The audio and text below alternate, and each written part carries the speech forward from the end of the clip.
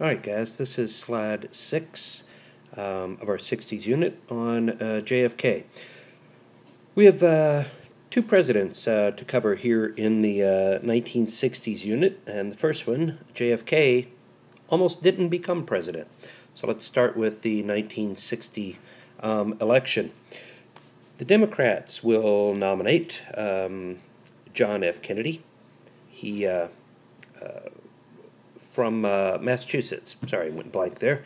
The Republicans are going to nominate a young California senator and Eisenhower's vice president, Richard Nixon. So you got Kennedy versus Nixon, and it's a very, very close election. The key turning point was the televised debate. Now, the big deal about this is it's the first time a presidential debate had ever been televised live. And it dooms Nixon. Kennedy had been on vacation. He was well rested. He was tanned. He was a young, handsome guy. Nixon is all of those things, except he's none of those things. Nixon had been campaigning hard. He was exhausted. He was sick. He's not a handsome man to begin with. He got under the hot lights, TV studio lights. He started sweating profusely. He was pale. So if you just watch the debate, Kennedy just looks more presidential. He's tall. He's a military man. He's good looking. Nixon's not.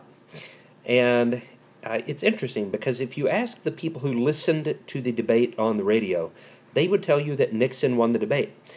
He gave better answers. He sounded more presidential. If you ask people who watched the debate on TV, they would tell you Kennedy won the debate. And unfortunately for Nixon, as this is the first televised debate, there were more people watching it than listening to it. So Kennedy will win this debate and go on to win a close presidential election. Kennedy would be the youngest president ever elected. He was 43 years old when he won the election. Teddy Roosevelt was 42 when he became president, but he wasn't elected. If you'll remember, the president died and Roosevelt became president because he was vice president.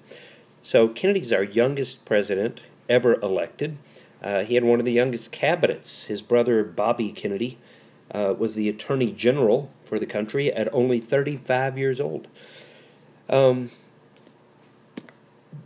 We have what's called the Kennedy mystique. It's this aura that surrounds the Kennedy family. They're seen as the perfect family in the country. Everybody loves the Kennedys. Everybody wants to be the Kennedys. They're all young, good-looking. They have beautiful families and all of that. And the world surrounding the Kennedy White House comes to be known as Camelot. Now, Camelot is the mythical kingdom of King Arthur, Knights of the Round Table, England, and all of that. Camelot was King Arthur's kingdom. The world surrounding the Kennedy presidency comes to be known as Camelot. Kennedy has, the perfect family, a beautiful wife, beautiful children. He is seen as the perfect president. He's young. He's loved by the people, especially the young people of this country. The college students loved Kennedy and came out in support of him like they had never supported any other president in history. Right?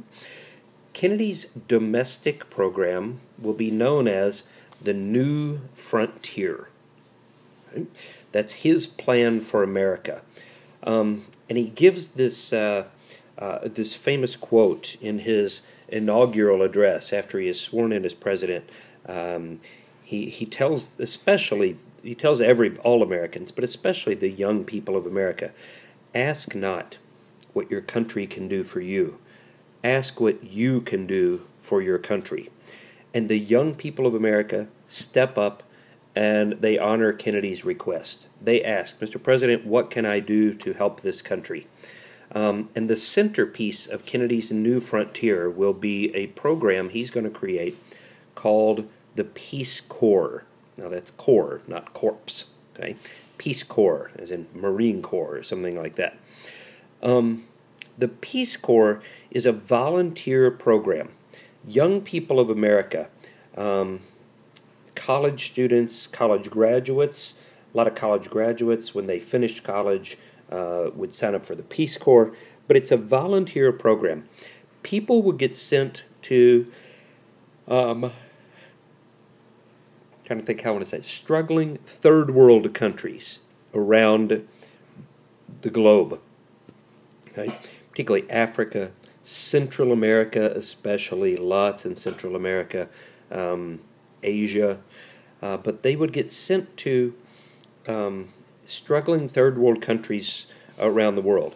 People with training in education, in medicine especially, would go to help these countries, because the thinking is that if we can help them and get their economies going, get their countries building, rebuild infrastructure, if we can help these countries get up and running, then they'll like us and they'll like democracy and they won't choose communism.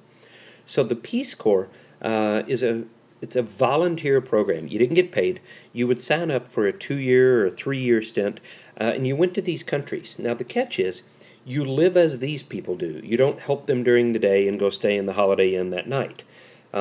If they, eat scraps and live in a shack on dirt floor, you eat scraps and live in a shack on a dirt floor.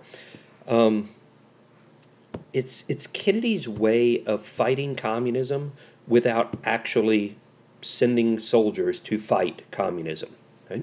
If we can endear ourselves to these countries, they'll choose democracy, not communism. Okay? Now that's a nice little segue here to talking about foreign affairs. And as you know, we're in the middle of the Cold War, so foreign affairs almost always are going to involve the Soviet Union. And we start our tale of Kennedy's foreign affairs battles in Berlin. In 1961, August of 61, the Berlin Wall was built. The Soviet Union was bleeding people to West Berlin. East Germans were flocking to West Berlin because the U.S.-backed West Berlin was thriving. The economy was good, standard of living was high, unemployment was low, and just on the other side of the street, in East Berlin, things were horrible. East Berlin hadn't even fully been rebuilt after World War II at this point. They're still living in a shambles of a town. The Soviet Union had carted off all their factories. Their economy was a mess. And people were moving to West Berlin. So the Soviet Union decides they're going to build a wall around West Berlin. It completely encircles the city of West Berlin so that East Berliners and East Germans could not get into West Berlin.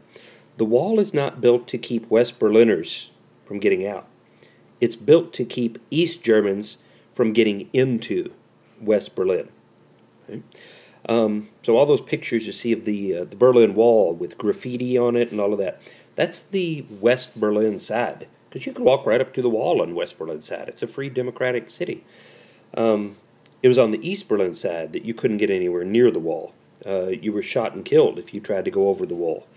So in August 1961, the Berlin Wall goes up, and it will be up for almost 30 years, till 1989. Okay. Kennedy is going to change his military approach to foreign affairs. If you'll recall, Eisenhower had his massive retaliation. Huge bombers, lots of bombs will blast you into submission. Kennedy's going to change all that. He says, that limits me. That only gives me one option.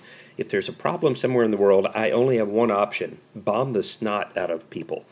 Kennedy wants more options. So his approach to military foreign affairs is going to be what's called flexible response. He's going to get rid of the big, huge bombers and massive retaliation of Eisenhower. He's going to start spending money on conventional military forces again, so Army, Navy, things like that. But he's also going to commit a lot of money to, now for the first time, we see special forces. The Green Berets will be created as a result of Kennedy's flexible response. The thinking is that if I have a small problem, I can send a small force to fix it. If I have a big problem, I can send a big force to fix it. If I have a problem that needs a special touch, I can send in special forces. So this gives Kennedy much more flexibility in how to deal with hotspots when they pop up around the world. Right? The Alliance for Progress will be Kennedy's. It's called the Marshall Plan for Latin America. Now, if you'll remember, the Marshall Plan was where we sent billions and billions of dollars to Western Europe after World War II to rebuild the countries so they didn't fall to communism. We're going to do the same thing in Latin America, Central America, South America. We're going to send lots and lots of money to those countries to get their economies up and running. Two reasons. One, a good economy there gives us somebody to trade with. Hopefully we make money. And two, a good, strong economy means they're not going to choose communism. So the Marshall Plan for Latin America here, the Alliance for Progress, not near as successful as the Marshall Plan in Europe.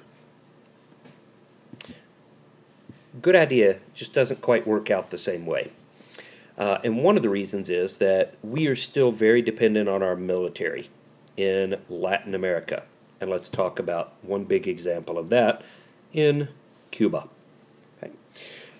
If you'll recall, at the end of our 50s unit, we talked about the fact that Fidel Castro had overthrown Fulgencio Batista, the U.S.-supported ruler, and Castro turned to the U.S. when he came to power and said, hey, look, I know you did a lot of business with this Batista guy, but the business always favored the U.S.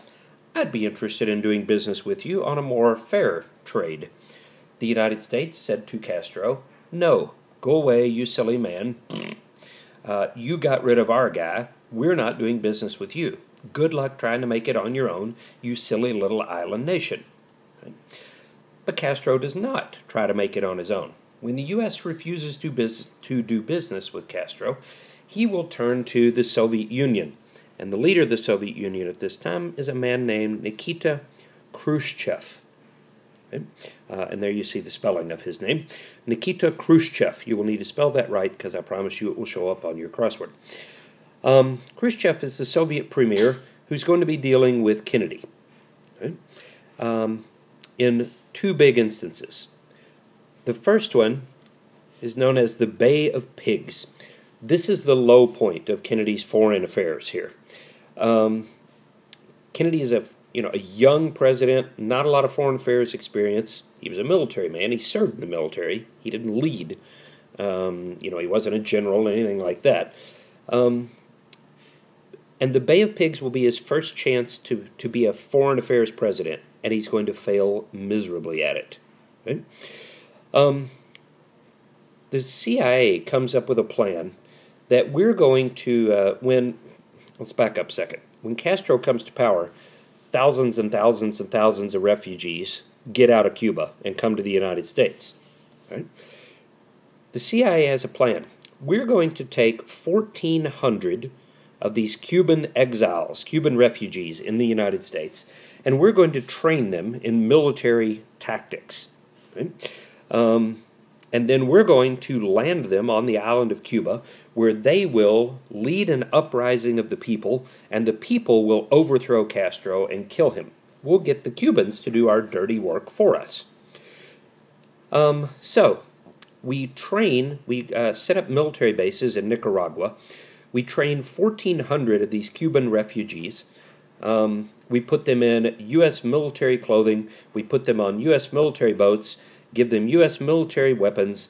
We land them on the island of Cuba at the Bay of Pigs, where they get dropped off, and they're supposed to lead an uprising of the people. The problem is the Soviet Union has spies in the United States, and they find out what we're doing. So when the 1,400 exiles land on the island of Cuba at the Bay of Pigs, they are met by thousands and thousands of Castro's soldiers. The entire landing is a complete disaster. All 1,400 are either killed or captured. Castro is not overthrown. The people do not rise up against him. The ones that are still there love Castro. The ones that hated him left. So Kennedy refuses to send in U.S. troops to support the exiles, and this is a complete fiasco. Okay? So Kennedy looks like a rookie president making a rookie mistake here. But he will follow that up with the high point of his foreign affairs, once again in Cuba, and this will be the Cuban Missile Crisis. Okay? In October 1962, Khrushchev decides he is going to arm Cuba. He is going to put nuclear weapons on the island of Cuba, and from Cuba, he can reach every major U.S. city in the eastern half of the United States. So that would include Louisville. I don't know why he'd target Louisville, but he probably would have. It is discovered that Khrushchev is building launch sites in Cuba. So now the question becomes, what are we going to do? Are we going to invade Cuba to take out the launch sites? Are we going to declare war on Cuba? Are we going to declare war on the Soviet Union? Nobody's quite sure. Kennedy's not quite ready to declare war just yet, so he takes the first step of blockading the island. We send a line of U.S. military ships east of Cuba, out sort of on the the Caribbean stops and the Atlantic Ocean starts, so right around there. We send a line of naval ships to stop Soviet ships crossing the Atlantic heading for Cuba. So we have a line of warships, they have a line of ships carrying missiles headed for Cuba. It turns into basically a big game of chicken. Who's going to blink first? And the Soviets back down. The ships turn around and head back to Cuba, and the world breathes a sigh of relief. Except they don't. One ship refuses to turn around, or doesn't get the message to turn around, something. But it gets through the blockade, and it gets to Cuba. So now we have a problem. We have missile launchers built and nuclear missiles on the island of Cuba. So Kennedy's got a whole nother problem here. We got a whole new ballgame. Cuba is armed, and Khrushchev has nuclear weapons pointed right at the United States. Okay? Long story short, 2 weeks go by, and at the very last minute, a deal is struck between the United States and the Soviet Union. Khrushchev will agree to take his missiles out of Cuba if the United States agrees to never invade Cuba and to remove our missiles from Turkey. We have nuclear weapons in Turkey. From there, we can reach Moscow. So Kennedy agrees. Now, you might think Khrushchev won this deal. He only gave up one thing. We had to give up two. But not really. Kennedy actually wins the deal here. What Khrushchev does not know is that Kennedy was already planning on, in the next couple of years, taking our missiles out of Turkey anyway. We don't need missiles in Turkey any longer. We're building longer range missiles that we can put in West Germany and still reach Moscow. So we didn't give up anything we weren't already going to get rid of to begin with. To the world, it looks like Khrushchev backs down.